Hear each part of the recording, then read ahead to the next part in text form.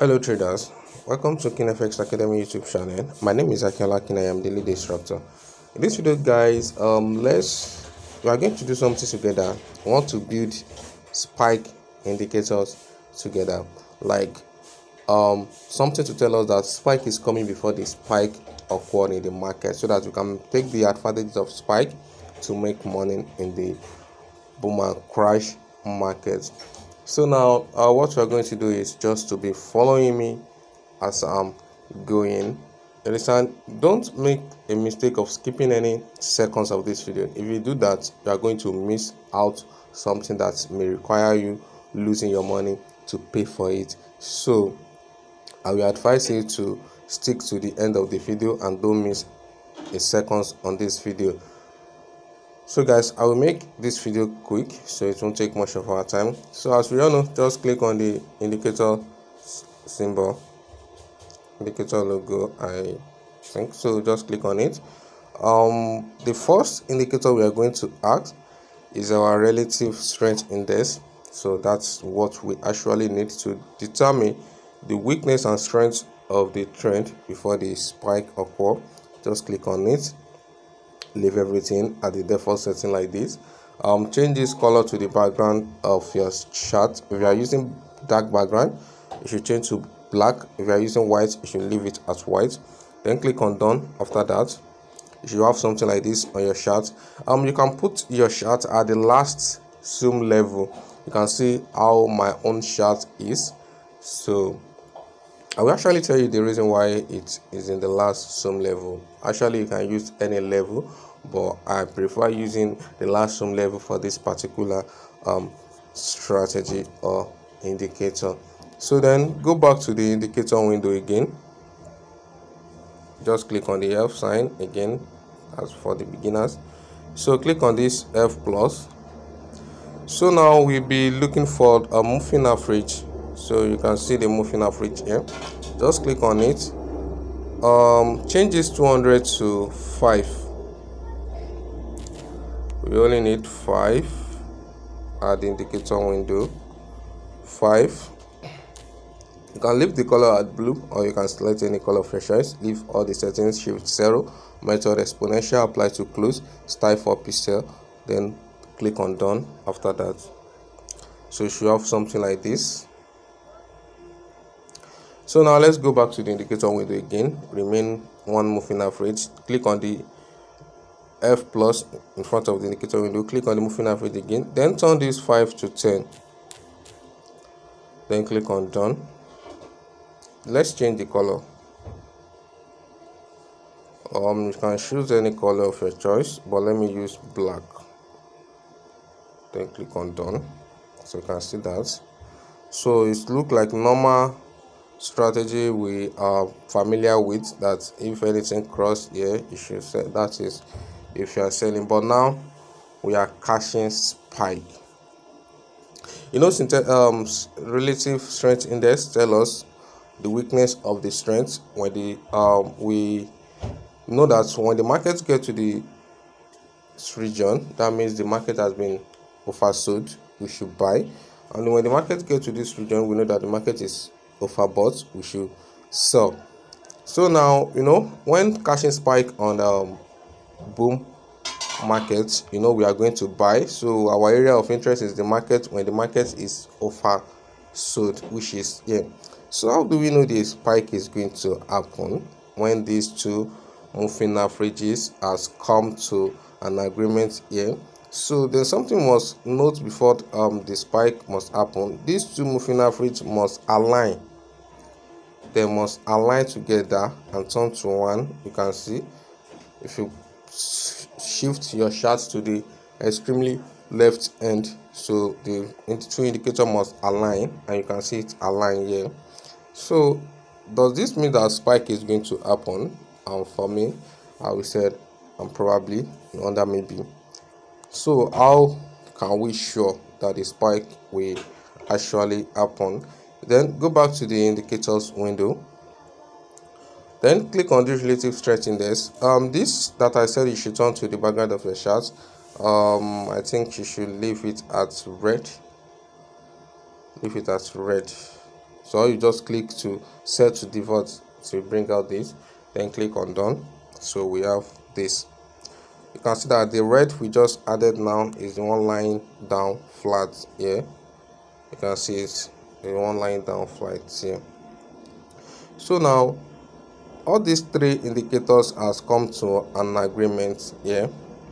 You can see, but this red has not entered the oversold region. Sorry.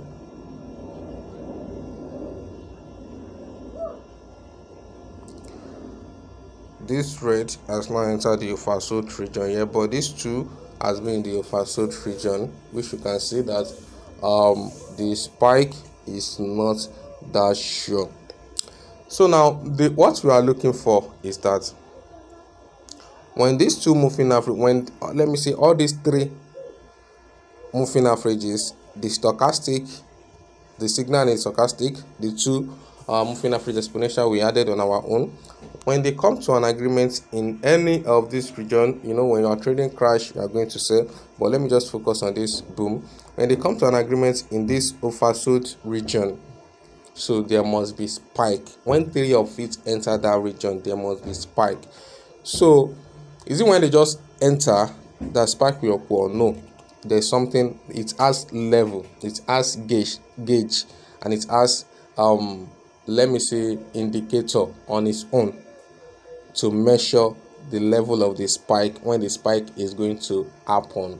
So it has meter. Let me just call it meter so that it will be clear. So how do we read the meter? How do we read the numbers? So you come to here in front of this RSI 14, you can see there's a number reducing. You can see 18.79, you can see 18.6, you can see 18.5 now, you can see 18.4.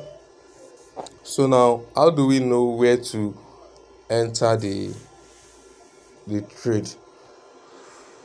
So the meter, when the meter keep reducing, it's telling us that this trend that got to this oversold region is getting weak, that spike will happen anytime from now. So our own area of interest is when the spike gets to level 1 or level 0 point. I just give you the measurement you'll be looking at. So when this meter reading get to 0 point, if your account is $30 below, you will be waiting for this meter get to 0 point. It actually get there.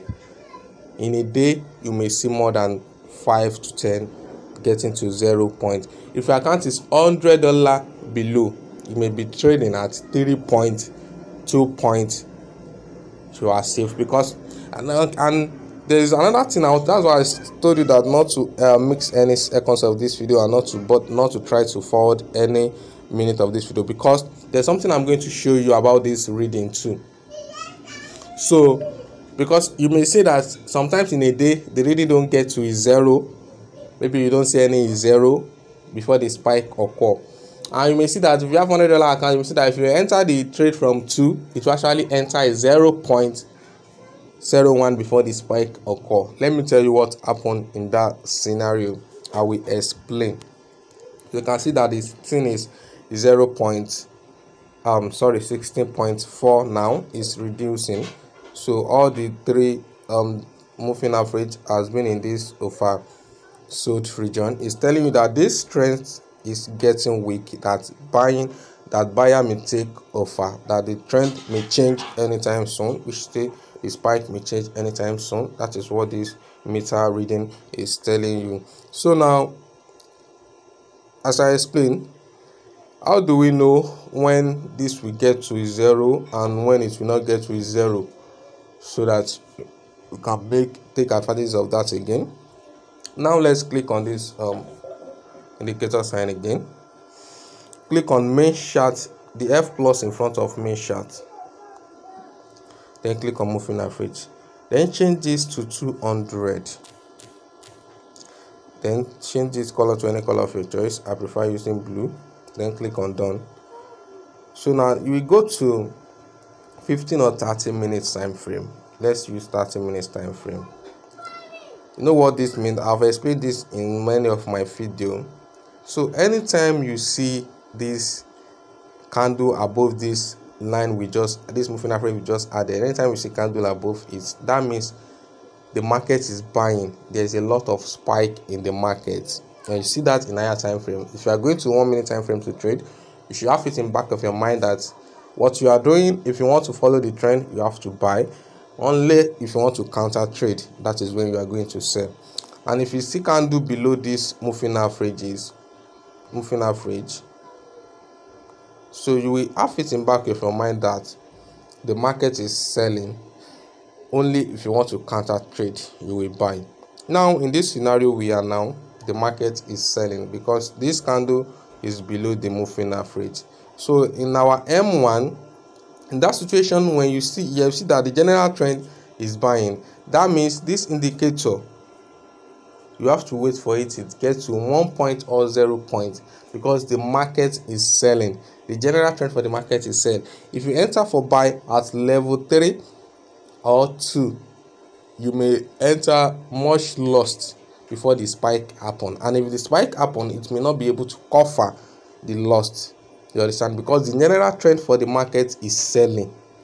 So but if the trend, if you check your 30 minutes time frame and you see that the candle is above this moving average, you can catch your spike when the you can go to 1 minute time frame and catch your spike at level even 5.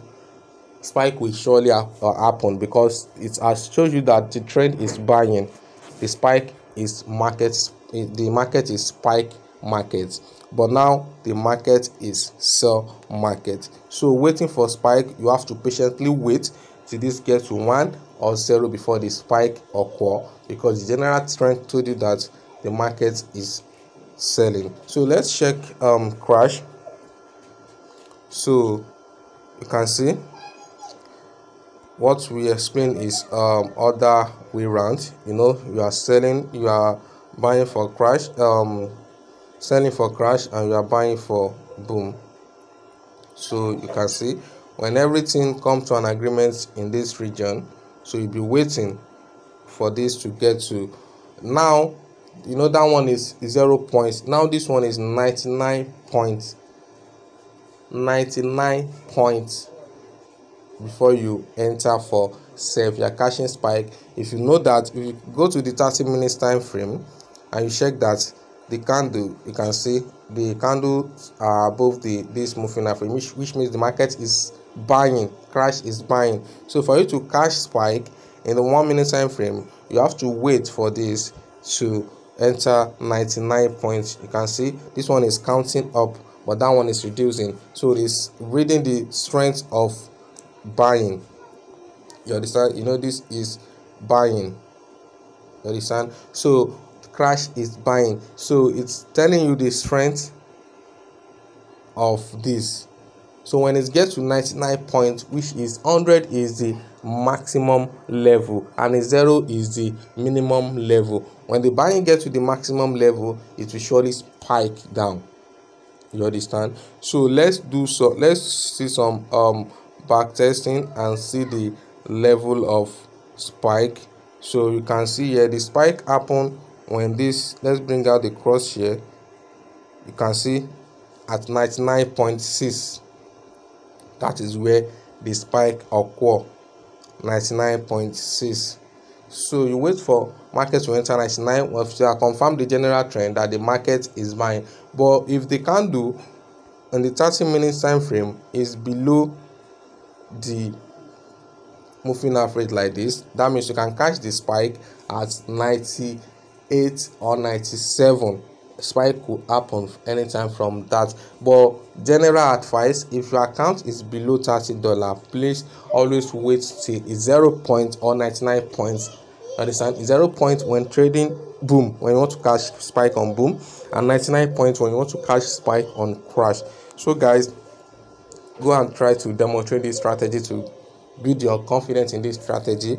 So I have done my own part. It's left to you to make use of the strategy and to make sure the strategy works for you. So guys, I wish you happy trading and always trade responsible. If you have not subscribed to this YouTube channel and you think I deserve that from you, don't hesitate to do that. Just click on the subscribe button, drop your comment under the comment section, and if you want to contact me, my contact address is under the description of this video.